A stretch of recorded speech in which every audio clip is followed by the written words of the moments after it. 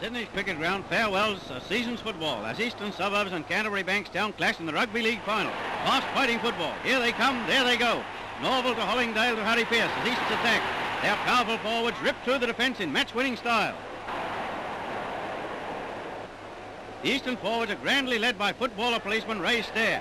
What a cop! Stops everything.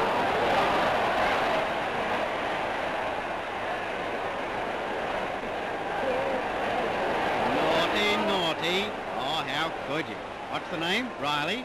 What made you Riley? They told us you were such a shy boy, too.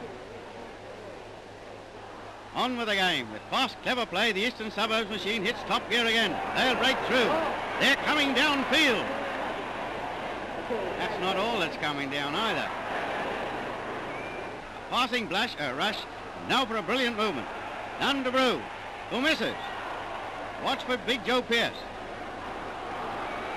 One-handed, he scoops up the ball, crashes through. To Callaghan, again to Brew. He flies through for a try that sets the seal on victory for Eastern Suburbs. Champions for 1940.